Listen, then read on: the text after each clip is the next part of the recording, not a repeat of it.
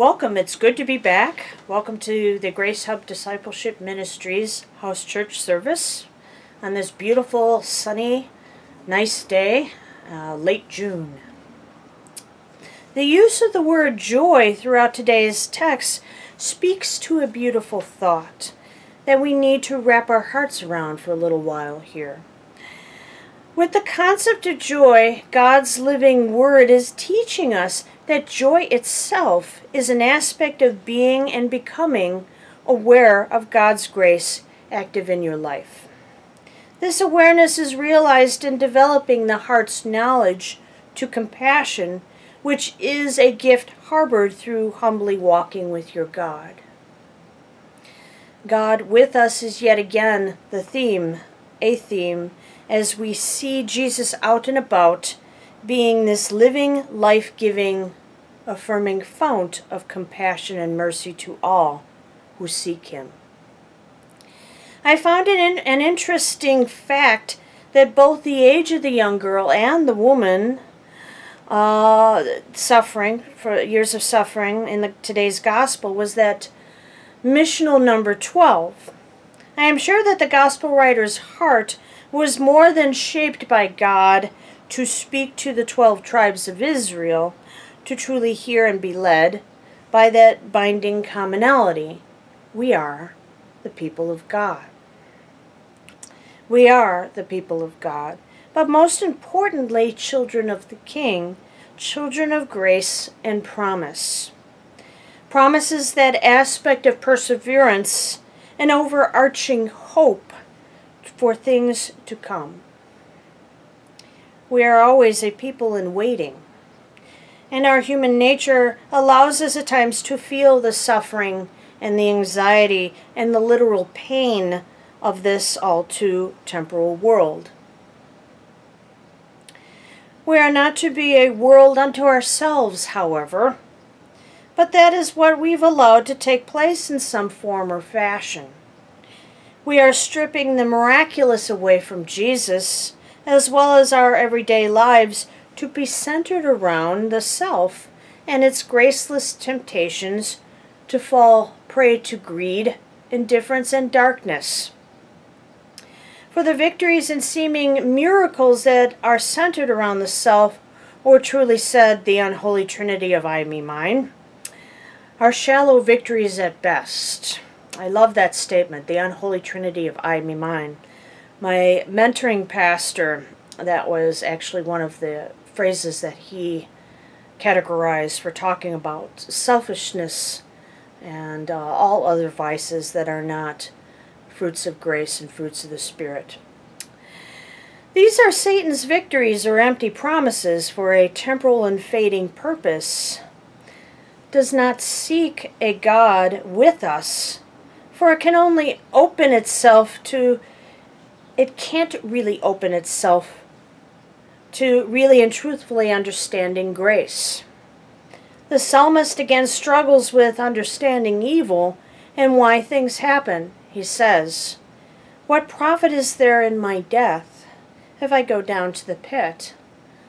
And we all must remember we will have those challenging times, those pits and those valleys, where we probably will be saying that to ourselves. What should I do? What am I going to do here? Truly being told, we can't understand evil, especially when we unknowingly are both blind to it, as well as fall into temptation from it. The graceless wilderness, or better said, the reality of hell, is one where we don't traverse that valley of suffering with a grace-filled, humble accountability to know, all caps, that there is always hope. That whether the storms of life are too deep or too dark, we have a God with us, a God of true compassion, mercy, love, and grace. Jesus Christ, our crucified Lord and Savior, our Redeemer. This past week, I formed a petition through change.org. I don't know how many of you guys are familiar with change.org. It's one of many groups that has or allows you to both sign others' petitions ranging from abuse to animals, healthcare, etc., to forming your own petition.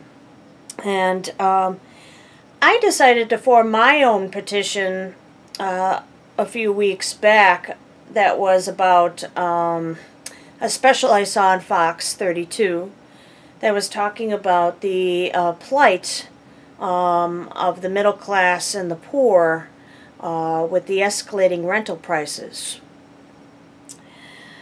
And, again, think about that title, change.org. It's an interesting title for a ministry of political petitions to address issues in this worldly culture, society.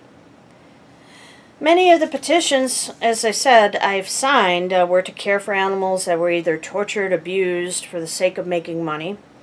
A lot of other petitions ranged from failing cultural ethics to ethical accountability. There's that big secularized, overly politicized concept of being responsible, ethical accountability. It is more than a sad reality that the body of Christ today has been straitjacketed to political ideologies and agendas, as well as reconstructing the truth, all caps, of the gospel of Jesus to strip him down to not really being any kind of voice, reaching and truthfully, all caps, shaping the hearts of humanity. The petition that I made was addressing the concern for skyrocketing rents and the new burden and suffering it's going to cause many people.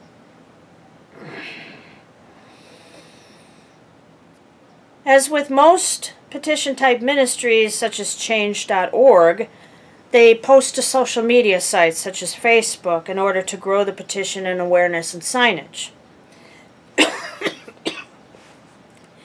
Facebook literally lives up to its name in the sense that people get a surface impression of being who you are, what you do, and where you are in life's journey. Being in the midst of a current judgmental, intellectually driven culture makes it more than easy to label, categorize, and condemn those through self-righteous indignation. This one acquaintance literally, essentially labeled and condemned my petition about lowering the rents or capping the rents because of my husband and being in politics. You know, it's just one side or the other. Partisanism is something that is dividing the church because the church is not to be about politics. The hypocrisy of it, as well as was a sad addition to truly acting out of graceless behavior, since this person, they consider themselves very active and devout in their church. Just hop into the shoes for the moment of the poor, suffering, hemorrhaging woman who was condemned for her illness by being labeled unclean. She most likely wasn't allowed to go in the temple, and most likely was not allowed to participate in many things because of this label. She had to walk those streets with a scarlet letter upon her head created by indifference and heartless law created by indifferent religious leaders. Yes, she needed a miracle. She needed to find compassion, which she found in Jesus. Saving grace is more than the reality of the gift of the cross. It is harboring a beautiful hope that grows love, that resurrects the soul to service for God and neighbor, truly. Her gratitude and gracious response to the love and compassion and mercy Jesus imparted to her came through her falling at his feet and confessing that she was the one to touch his cloak. What a faith! What faith! What a beautiful sense of commitment, honesty, and humility. If this acquaintance of mine would have removed the lens of judgment, political polarization, and self-righteous condemnation, they would have perhaps opened their hearts to the problem and plight of greedy landlords, of this unethical real estate market, the indifferent politics put in place to act as a band-aid to really solving the problem of housing. What do I mean by the band-aid of housing? Section 8 is not an answer. Everything should be addressed. All rents should be addressed. All ways of caring for neighbor and where they are should be addressed. That's what Jesus taught us, is to open our hearts unconditionally to love and care for neighbor. We can say it, but are we living into it? No, we're not. This person instead chose to publicly shame me and blame my husband and friends simply based on their surface labels of political agenda. Being an evangelical Christian are labels I live into in the biblical non-political sense of the words. Non-political is all caps in my sermon. As a member of the priesthood of all believers, and now a called and ordained pastor to serve the Church of Christ, I am spiritually accountable in all humility and formation to preach, teach, and lead others to spread the gospel, the good news, the living words of Christ to a weary and struggling world.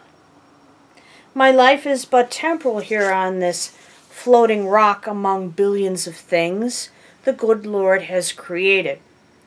I willingly chose to serve Christ. His gospel imperative to love him and neighbor as my gracious response to all he continually showers me with daily that I do not truly deserve. All of us are showered daily with the beautiful gifts of life and grace from Christ that we truly do not deserve. The moment we all come to the realization of the truth, all caps, at the center of the living words of God, we will suffer to battle against the growing graceless wilderness that surrounds us in reality and in our thoughts, tempted and blinded by Satan's efforts to tear us away from continuing that walk with Christ.